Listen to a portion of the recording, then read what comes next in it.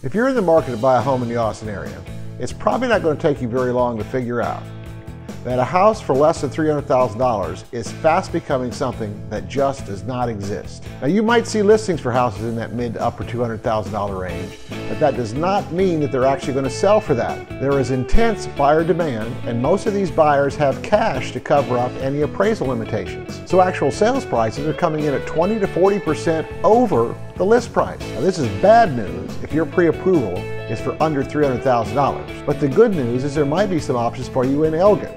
And if you stick around for this video, I'll tell you all about it.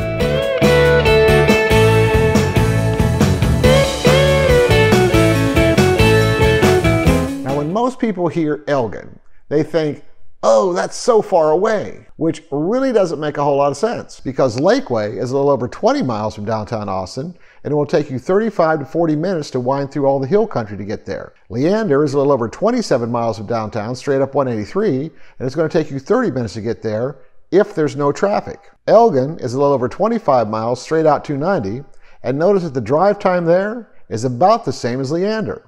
I don't know why, but that whole area east of Austin is often overlooked. There's huge demand and bidding wars north and south, and anything west is going to be way outside a $300,000 budget.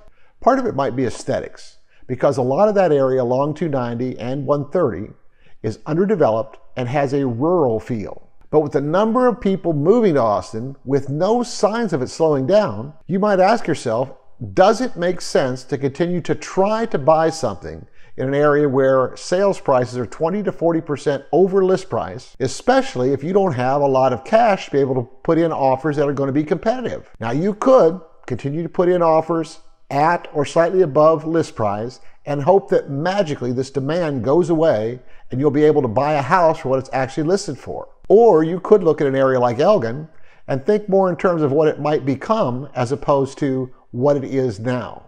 Take a look at this map. You have the Amazon and FedEx distribution centers in Pflugerville, the Tesla factory is going to be here, and the Samsung plant is here.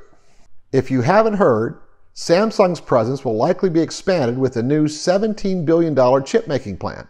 With all those employers coming to the area, what do you think might happen to those areas along 290 and 130 over the course of the next 5 to 10 years? And even though list prices are under $300,000 now, that does not mean they're going to stay that way forever.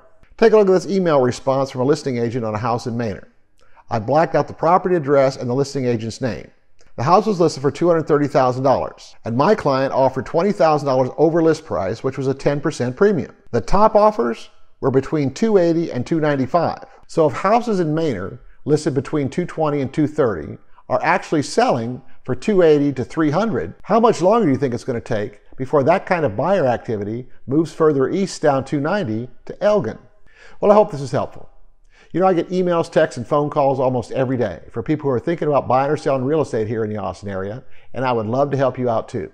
If you like my videos, be sure to subscribe to the channel and hit that notification bell. All of my contact information is in the video description, so don't be shy. Let's make your real estate dreams come true.